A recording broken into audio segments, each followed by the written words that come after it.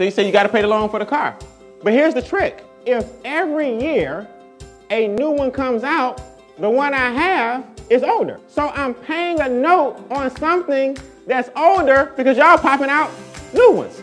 But the note that I got was on the year when mine was new. Now, I need this car to make me some money because it's 3 years older. They've come out with 3 new models since. All they did was change the light. That's all they did. They curved the front. You can't tell the difference between yours and the new one. And now the blinker on the mirror, and they put a spoiler on the back, and this is the new one. But I'll give y'all a tip. Just buy the previous year. Eat the rich man's depreciation. See, somebody got to have one every year for his daughter. My daughter, I'm talking about wealthy people. We got to have the year that we're in. So I'll take your 2022. In the year 2023, I'm going to take your 2022. He ate all the depreciation, and I'll get that one. Because every year, y'all can come out with a new one.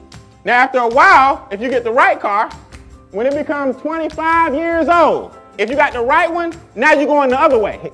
Every year, my Mustang adds value. Every year, my 58 T-Bird, it gets more valuable. My Bentley, every year is going up. And guess what my insurance is? On all 3 of them, $900 a year.